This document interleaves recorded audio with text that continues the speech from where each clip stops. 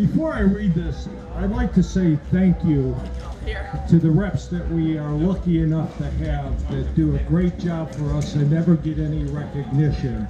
The Cooks, Brazier, and the Harpers. Thank you very much for what you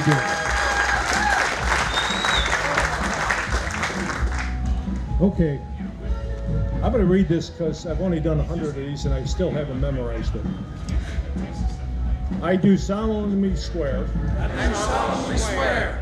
To objectively and subjectively. To objectively and subjectively. Evaluate each barbecue meat.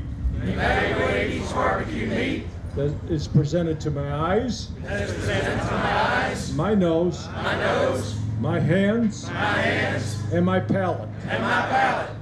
I accept my duty to be a. I accept my duty to be a.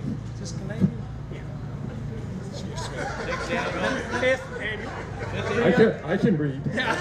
It's not in Italian. I can read. Come on. 5th annual Sip N Swine Barbecue Festival Judge. 5th annual Sip N Swine Barbecue Festival Judge.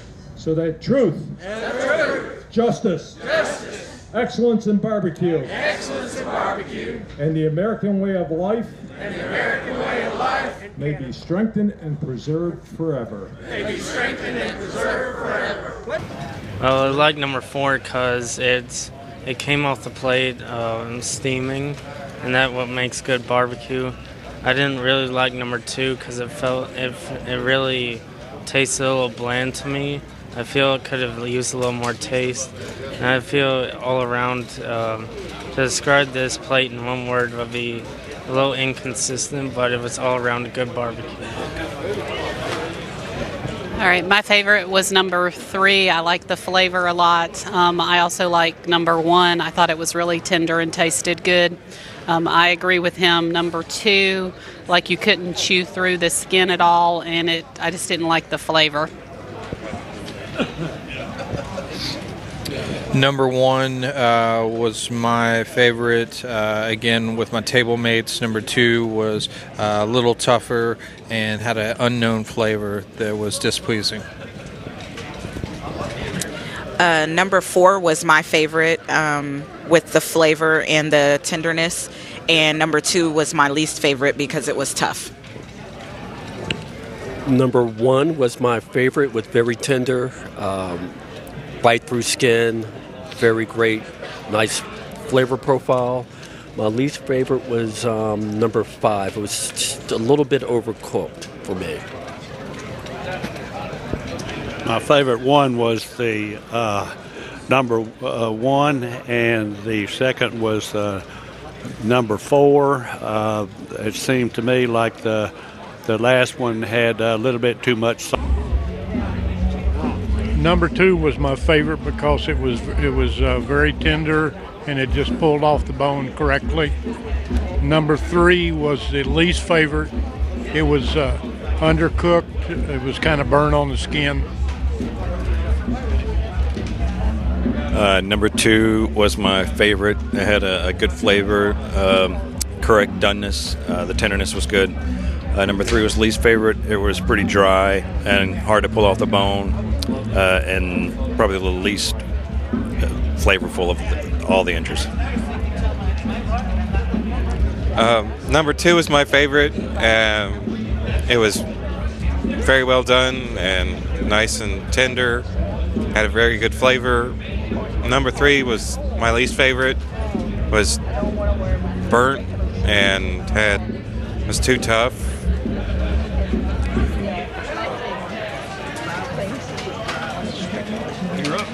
Me up. Scratching your fourth water. Remember what I gave it. Which was your favorite in wine and least favorite in wine? Oh my gosh. I would say my most favorite probably was number 5.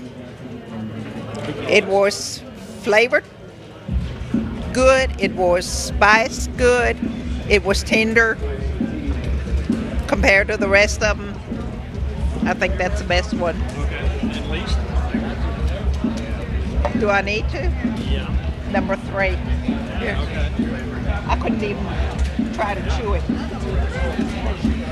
I was the same with B on number 3. 3 was chewy. It wasn't, it appeared not to be completely cooked. It was, but it was just too chewy, and then the flavor was too much, so it was over-flavored. My favorite was number 1. To me, that one was almost spot on with the texture. And the flavor was just a little bit, would have been just right, but just a little bit too much. But of them all, my favorite was number 1. Like everybody else, number 3 was tough, very hard to chew. Number 1 and number 4 actually were tied in terms of best flavor and pulling away cleanly from the bone. And you're on. Number 1 was probably one of the better of the plate. Had good taste, good flavor. 2, kind of dry and mushy, not much flavor. Number 3 was not bad, not great. Number 4 I thought was the best. It was sweet, smoky, had good flavor. Number 5, a little overdone, and number 6 was just completely overdone and mushy. Number 1 was pretty good. I got an odd taste on the bark. Number 2 was just nothing but smoke. That's all you could get. Number 3 was just real bland, along with number 5. Number 4 had a really good taste, and that was my best one. And number 6 is just real vinegary and dry. I thought number 1 and 4 were top entries, well cooked, well seasoned, and number 6 definitely lacked flavor and came across very dry. Number 1 would have been great if they stuck with the money muscle. Number 2 was bland and mushy. Number 3 was okay. Number 4 was the best of all of them. Number 5 was okay, and number 6 was dry and bland to me. Number 1 was a good entry. Number 2 was quite mushy and very poor texture. 3 was pretty good. 4 was the best, I thought, by far, of the 6 entries. 5 was good. 6 was a little dry and mushy. I think we're sounding pretty consistent. Number 1 was good, maybe a little salty on the bark piece. 2, bland, mush. 3 was okay. 4 was the best on the table, no doubt. 5, they turned in a large chunks, and they were probably not the best product to put in the box. And number 6, as everyone else said, was just overdone and very bland. The second one had a little dryness, but a much better flavor and taste to it. The appearance overall of all of them was pretty uniform. Some look a little drier than others, but and then for the third entry, it actually tasted pretty well, but again suffered from some dryness. The fourth entry, that was very favorable for the brisket entries that we had. The most problematic entry, in a sense, was the fifth entry, which was fatty, extremely dry, seemed to be overcooked, had a burned end with it that was more of a hard nugget than anything else. And the last entry, tenderness was good. It seemed to have been over-seasoned, actually, so that you were tasting much more the seasoning and the injection than you should. But otherwise, that was an entry that we all thought had the potential to probably have been the best one if it wasn't for that. You're up. All right, entry number 1. Pretty decent entry. Pepper was spot on. Could have been a little more tender. A little dry, but all in all, a nice piece of meat. Number 2 lacked a little meat, a little tenderness, actually. It was a little dry as well. Number 3 by far was my favorite. Pretty spot on, actually. Nice, flavor as well as the bark. Number 4 pretty good piece of brisket. Had a finishing salt on it that kind of got me at the back end, but all in all, a pretty decent entry. Number 5, not so much. It was a little dry, a little roast beefy more so than anything. The burn end was more a little overdone. I'm not sure if it was not injected or not wrapped. Nonetheless, not so much. Number 6, pretty decent piece of meat. My only complaint there, tenderness was spot on. It might have set in the broth a little too long because it had a really over amount of beefy broth to it. So all in all, decent entries, but definitely number 3 was my favorite. Okay, number 1 was a little overdone. It sort of burned around the edges, and the burning end needed to be rendered down a little bit more. It was just a mouthful of fat. Number 2 was dried out. Number 3, however, tasted like beef without any kind of artificial flavor. It just tasted like a good steak, like brisket should. Number 4 was really tough. It was really wiry, but it had a good flavor to it. Number 5 was overdone. It's like burnt on the outside of it and real dried out on the inside. Number 6 was really tender, but it had a lot of like roast beef gravy on the outside of it, which knocked off for it.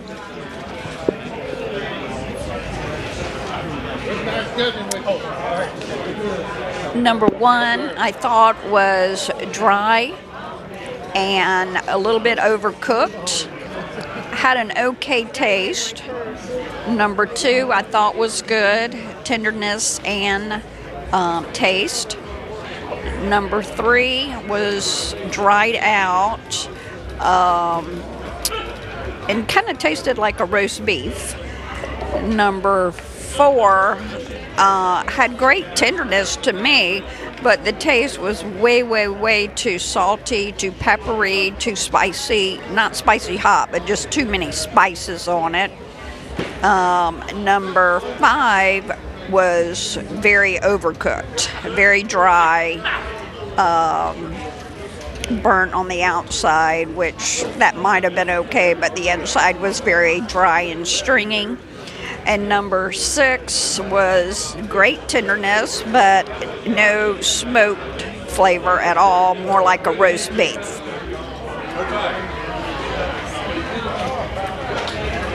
I think overall my favorite was probably number 6. Number 5 had great flavor, but was kind of dried out and a little overdone. But the burn end really was very flavorful. 6 overall, I had kind of both the taste and the tenderness down pat. Number 1 was a little overdone. Number 2 was very chewy and kind of bland tasting. 3 and 4 were just kind of average. I mean, they were good, but nothing to write home about. The table? Yeah. Put the nose on the table. So you don't have to hold it. I got it. You got it? You ready to go? Yeah. About 6 years ago,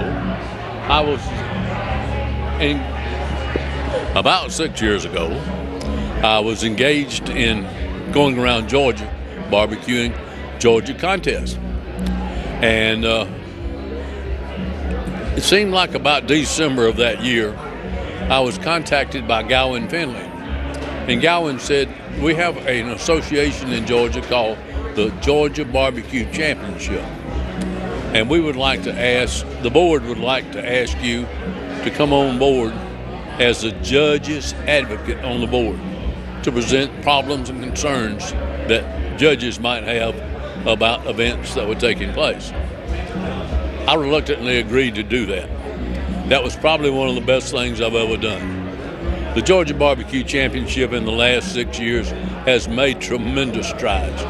If we take the purpose of the Georgia Barbecue Championship, that being, 1, to promote quality Georgia barbecue contest in Georgia, to help sponsors, help organizers get sponsors, help organizers to get quality teams to come in and cook their event, and get good judges to come in and judge the event. Georgia's barbecue is a successor. very successful. 4 years ago, the Georgia Barbecue Championship received its 501(c) tax status, and that really was a step forward for GBC, being able to go out and get donations to help and sponsors to help promote the purpose of it. We've been very fortunate in the last 4 years in having a very dynamic board of directors that wanted to move GBC forward, and it has made great strides. We now have 11, 12, 13, 14 contests in Georgia. Hard to say how many we have, but the contests that come to Georgia, one, there got to be a Kansas City Barbecue Society contest to be considered. Then the board looks at that and says, yes, you would make a good addition to our schedule. Try not to ever have multiple contests on the same weekend from a GBC perspective. Kansas City Barbecue Society is not smart enough to be able to say, we've already got one schedule for you in that state that day. We have in the past had multiple contests on the same weekend, but that was with a great deliberation in trying to do it, but with a good geographic distance, so we didn't draw from one segment to the other. And kind of try to keep it balanced.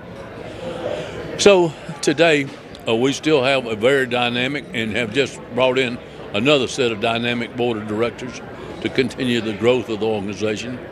And I would encourage any Georgia resident or anybody that's interested in good Georgia barbecue or good barbecue period to join up and become a member of the Georgia Barbecue Championship Association.